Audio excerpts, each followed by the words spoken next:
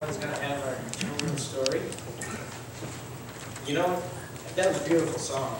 You stop and think about that. If somebody truly loves you, right, what's the greatest thing you can give them?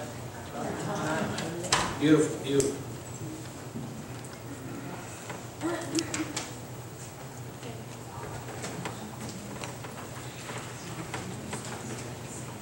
Children's story. Want anybody to do the children's jingle? You just invited them to come up and pick up those blue flags. All right, come on up, you guys. I thought we'd go to music, but Ferolyn's coming. She's waiting for somebody to move. All right, you guys. Who wants to be the guy that holds this? How about you, birthday girl? Why don't you come up and hold this? Come up and hold the plate. Sure. So everybody can come put money. There you go. No. Oh, wow.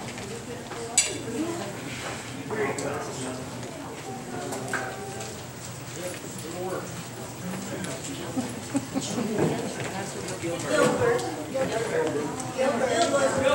Gilbert. Thank you. That's it.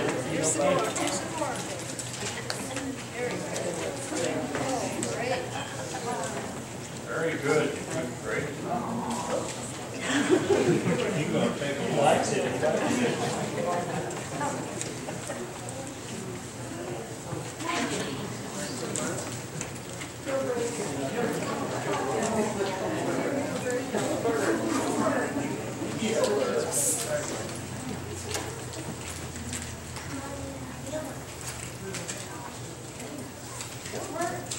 All I know is this little kid thanks.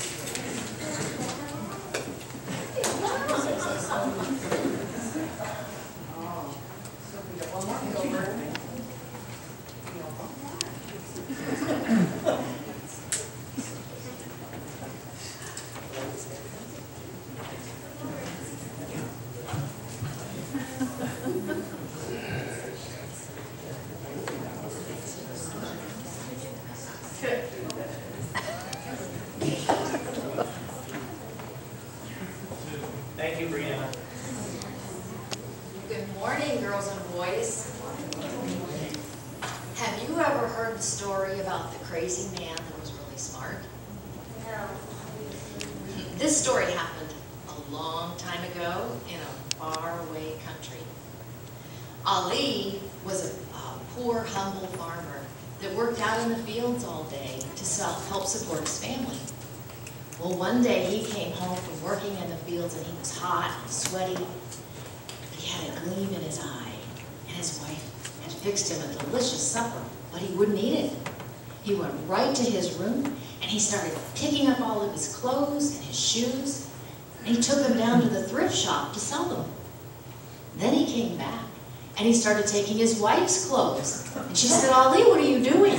He didn't listen to her, and he grabbed her shoes, her purse, and even the new dress he had just bought her. He took it and took it down to the thrift store.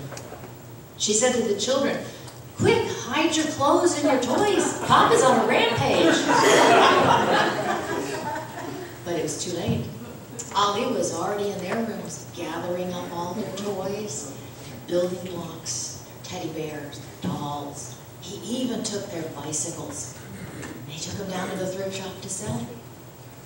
Then the unthinkable happened. His donkey and his cart that he needed to earn a living to take care of the family, he sold that. Well, the wife and the children were just crying. They didn't know what to do. So his wife called some of their relatives and said, "Please come quick. Come talk to Ali. He's ruining us."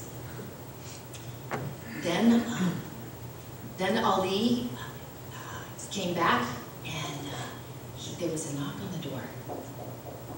And he answered it, and a man came in. And Ali started to bargain with him. And he sold the dining room table and all the chairs. Then he went in the living room and he sold the sofa and the chairs. And he went on all the bedrooms and he sold all the beds and the dressers. And lastly, they went into the kitchen and he sold the pots and pans and the dishes and the silverware. Well, everybody was just up in arms. They didn't know what to do. They were so upset. But then Ali went away. then he came back a few hours later. And he was running down the road, and he had a piece of paper in his hand, and he was shaking it around, and he said, I bought it. And his wife says, you bought what? And he said, the land. And she said, what land? He said, the land that I go to every day to work, the fields that I've been growing things in to support our family. It's ours. I bought it. Then he explained what had happened. The afternoon before, when he had been out plowing in the field, his plow hit something hard in the dirt. So he stopped and he got down, and he dug a little deeper and he found a wooden box. So he pushed all the dirt away and he lifted the lid. What do you think he saw in the box? Money, gold, silver, jewelry. So he looked around to make sure nobody was watching, and he put the cover back on. Then he came home, and you know what happened next. See, all he knew that to own that box, he had to buy the land.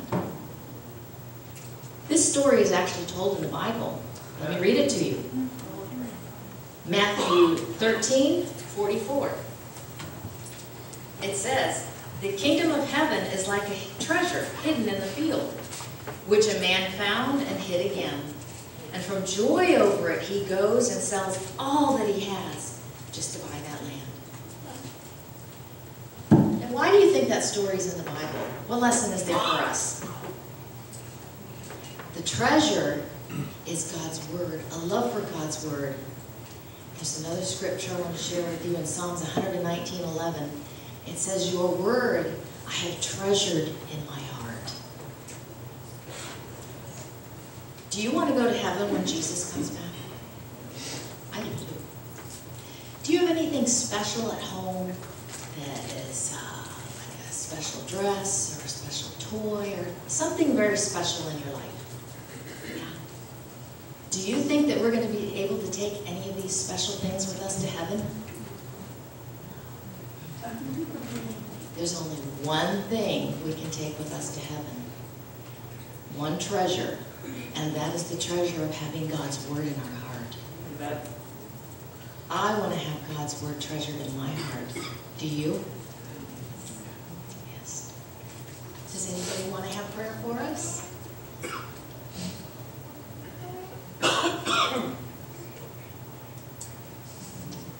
Okay, I'll have a quick prayer. Dear Father in heaven, we thank you so much for this Sabbath day. We thank you for all our children. We thank you for bringing us here today, drawing us here, and we thank you that we can treasure your word in our hearts. I pray that every day we will be adding to that treasure in our hearts to be able to take it to heaven to be with you. Thank you. We praise you in Jesus' name. Amen.